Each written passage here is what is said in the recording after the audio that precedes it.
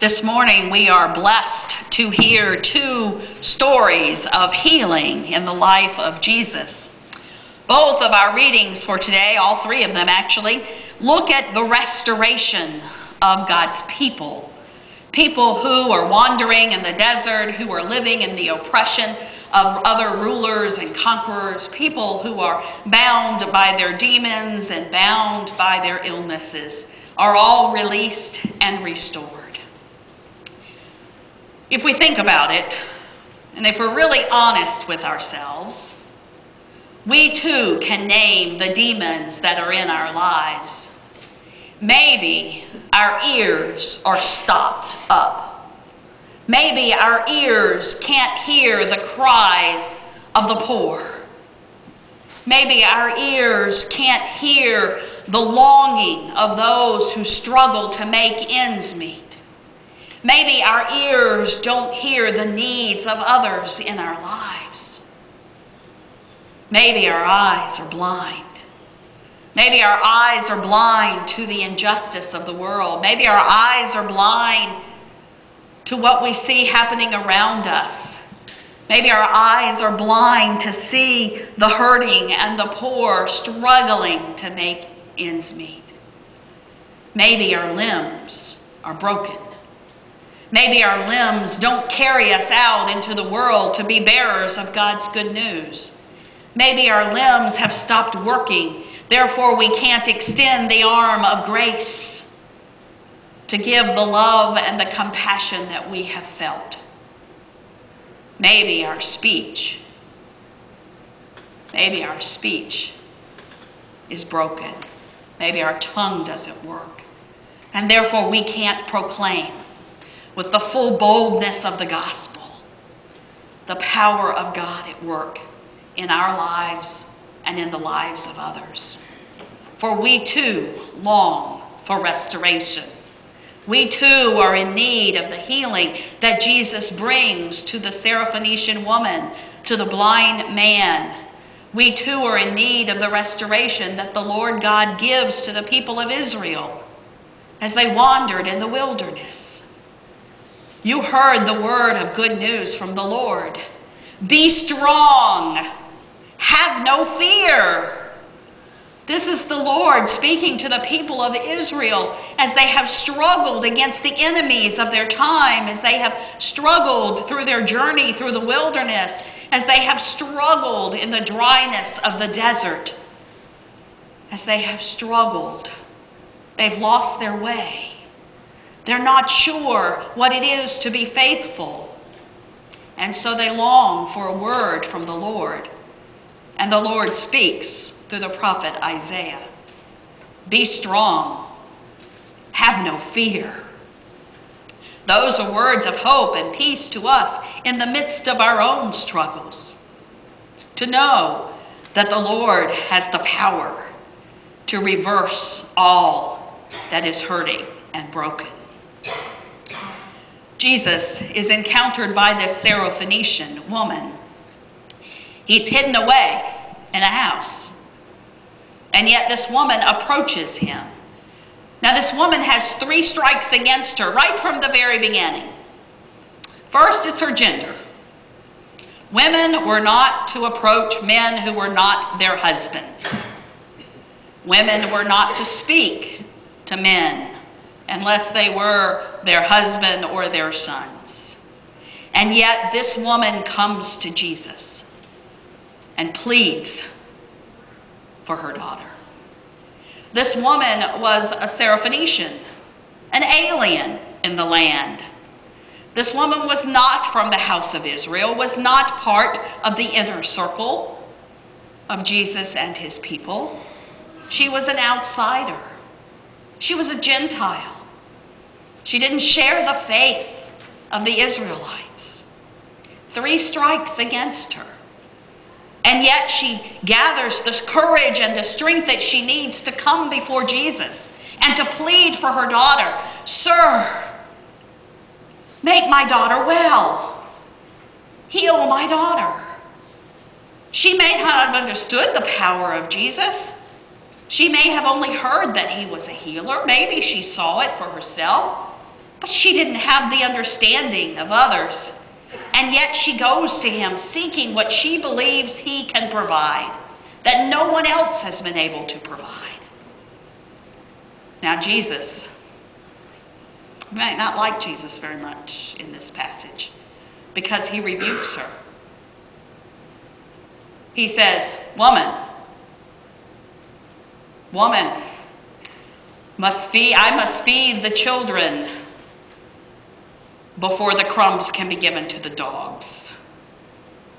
She's called a dog. She's referred to as a dog. Now, we might want to rush and redeem Jesus and say, oh, he was just having a really bad day. He didn't mean to speak so harshly to her. He was just having a bad day. He didn't quite understand her need. But look, he changes his mind. We can be very quick to put Jesus in the best possible light here. But I'm not sure that gives us the punch that we need. For Jesus is clearly telling this woman to go away. Get behind me, woman. My food is for the children first. And he is speaking of the children of Israel, of his brethren, of his brothers and sisters in their shared faith. I have come to them first. And the woman speaks back. This is the punch. This is the best part. And we have to see Jesus' harsh words for what they are, written there in Scripture for us, so that we can better understand the response the woman makes back to him. For she says, Sir, even the dogs get to eat the crumbs from the table. Even the dogs get to eat the crumbs. She's saying to Jesus, I know I'm an outsider. I know I'm not part here. I know I'm not welcome here. I know I'm not supposed to be speaking to you. But hear my courage. See my faith. Share with my child just a crumb of your healing power. I'm not asking for it all. Just a crumb. Just a speck. That's all it's going to take to heal my daughter. And so Jesus speaks words of hope to her and says, because you have said that, your daughter is well. Go. Your daughter has been set free from her demon. Powerful experience with the Lord. For it seems that every time in the Gospel of Mark that Jesus is encountered by a woman, the ministry of Jesus takes its turn. And here in the 7th chapter of Mark, we see Jesus' ministry beginning to reach towards the Gentiles as Jesus responds to this woman who pleads on behalf of her daughter. Now in the next story of healing, we have friends who bring the blind man and the man whose tongue doesn't work. He's speechless, he's mute. And so they bring before Jesus this man and they plead on behalf of the man for the man to be healed. And Jesus does just that, opening the eyes and releasing the tongue. We too receive the healing that God gives to us. It's a healing that shakes us free, lets us free from all the bondage that binds us together. It restores us back into community. It restores us into the fellowship with God and God's people. We too have received this same healing, this same compassion and mercy through our Lord and Savior Jesus. And so the question becomes for us, as it was for the folks in the James's community, what do we do with this healing? What do we do with it? How do we live with this healing in our lives? Our lives of faith are not about what we believe up here. It's not about the head knowledge. Our lives of faith are not so much about what we believe in our hearts. For we can sit in the comfortable places of our lives and say, yes, I believe in Jesus, but then not live it out in the world. We can say, yes, I can quote all the 10 Commandments. I know all the names of the books of the Bible. See how good I am. But not live it. Not put it to work in our lives and in the lives of others.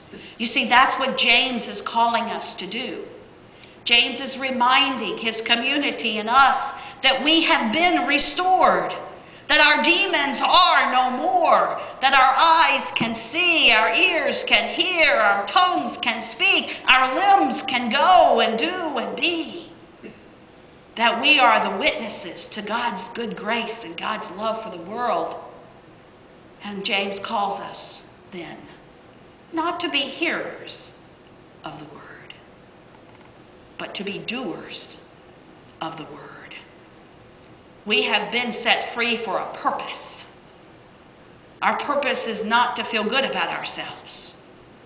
Our purpose is to use the gifts that God has given us to see the needs of others, to hear the cries of the world, to speak the good news of God's love, to go with open hands and with moving feet out into the places where people need to hear and know the goodness of God.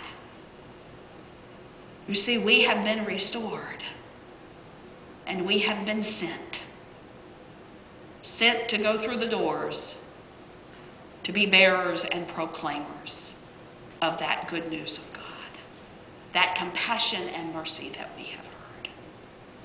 My sisters and brothers, may we be compelled to open our eyes to the needs of others, to open our ears to the cries of the world, to open our hands to move our feet, to go forth as bearers of that love, whether that be in our homes, in our workplaces, with the stranger, wherever we may be. May that compassion that we have received flow from us out into a world that needs to be embraced by that same compassion. Amen.